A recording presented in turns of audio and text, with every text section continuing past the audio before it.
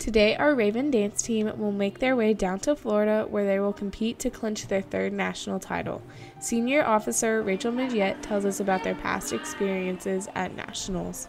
This will be our third year going to nationals. In the past 2 years, we've gotten first in team performance, and then we've gotten third in jazz. Since their last competition in January, they have been working on polishing their routines. Now we're kind of working super hard on cleaning specific stuff in our dances and really digging deep and seeing how we can make it that much better so it can win a national title. The dance team is facing different competition than they have normally faced at nationals.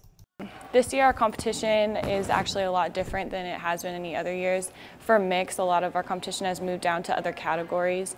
So now we're focused a lot on our three biggest rivals in jazz, which is Shawnee Mission, East, Blue Valley Northwest, and Olathe North. They will also be competing against teams around the nation and even the world in order to bring back that national title. Rachel explains how the competition works. We go through prelims, and if you make prelims, you go to finals. And then if we win our category in team performance, we get to perform internationally. The girls enjoy the traditions and memories that they share with their coach. My favorite thing is probably our coach gives us a really good pep talk before we go on, and she always gives us pixie sticks. It's kind of her thing, and it just pumps us up a lot, and our team energy is always really good. So the dance team embarks on their journey to nationals at 6. Make sure you wish them good luck today. For ONW Now, I'm Allison Cook.